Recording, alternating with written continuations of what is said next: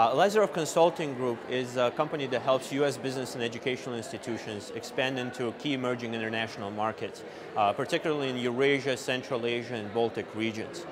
We also attract companies that are developing and start up with innovative technologies or ideas to come into the United States, and particularly Maryland, and expand into this region or to expand their operations here. We're also the appointed representatives by the state of Maryland on business and economic development in Eurasia, Central Asia, and Baltic regions for the state. We're part of the Montgomery County Business Innovation Network. This is where we got our start, our birth, and it has been an instrumental and a key integral part to the growth and the success of my company. Montgomery County, I think, has a lot of potential to continue to attract new companies.